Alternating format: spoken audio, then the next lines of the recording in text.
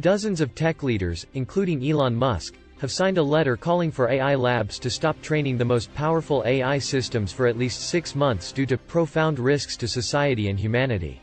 The letter was published by the Future of Life Institute, a nonprofit backed by Musk.